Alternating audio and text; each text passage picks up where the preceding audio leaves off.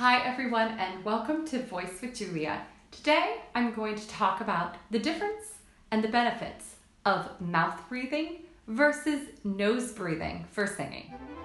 Voice with Julia, change your voice, change your life.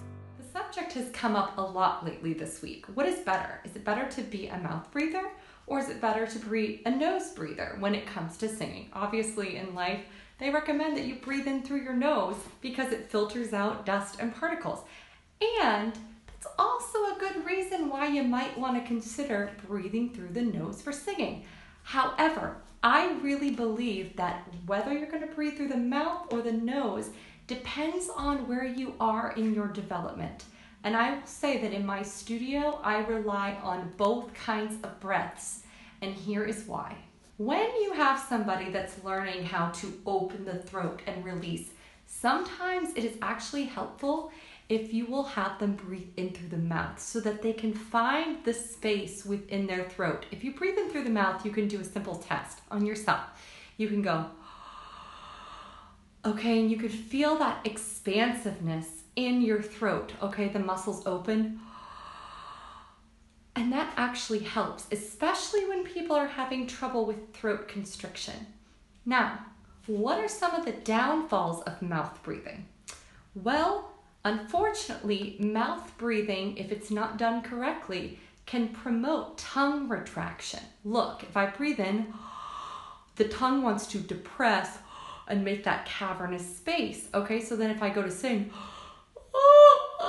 and it's caught, okay, because I'm pushing down the larynx. So what you're gonna have to figure out is if you do take a mouth breath, to keep that back of the tongue high, then you can onset cleanly. That is very important. Now, one other thing to be aware of when breathing in through the mouth is that it is actually drying on the vocal cords. So I would not suggest that you take a long inhale like that on the stage before you're about to sing. If you go, because who knows what's gonna fly into your throat, and that just ain't good. In fact, this reminds me of a funny story that I heard of a colleague who did just that, breathed in on a stage while performing outdoors, and a bug flew into her mouth. So yeah, okay, something to consider. Why would we take a nose breath? Nose breaths for me are very helpful when I'm about to sing a very complicated, high, sustained phrase. And the reason is that when you breathe in through the nose, the larynx stays relaxed, okay? Because you're not pushing down and you're not pulling up.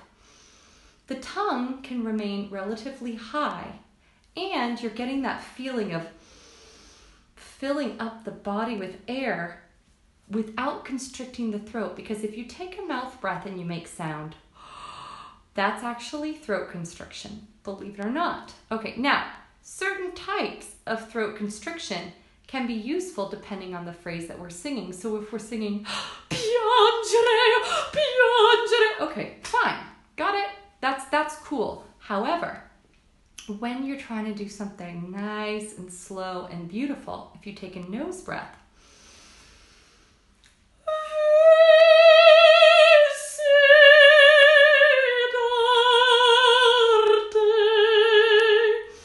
that can be very helpful. So I like to think especially of this nose breath before I sing one of my favorite phrases in Qu'il bel sogno, from the A to the C, where you have to go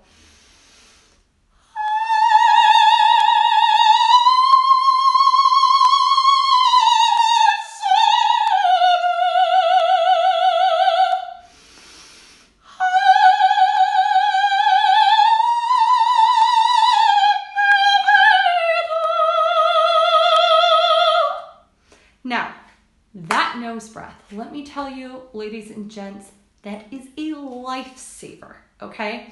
Because, at least for me, and I do know anecdotally for a lot of other great singers, that nose breath can keep everything relaxed. Because if we breathe in like this, who knows what's going to happen on that inhale? Did you depress the tongue? Did something get in the throat? Did the soft palate fall? A lot of things can happen on that mouth breath. So for those, what I call scary kind of tightrope walking entrances, the nose breath is a lot safer and a lot surer of a bet. So my challenge to you, I want you to take your hardest phrase, okay? And I don't care if you're singing classical music or you're singing rock, because this also is the same kind of thing. I want you to take this nose breath before your hard phrase, and I want you to feel how that changes the hardness of the phrase. So I'd love for you to leave a comment and let me know how this worked for you. And I invite you to subscribe to my mailing list, which the link is below, and to join my premier Facebook community, Technique Talks for Singers, in which we have lively discussions. There'll be videos and a lot of other resources for you to go down the rabbit hole with. So I hope you'll come and join us. Thank you all so much for watching, and have a beautiful day.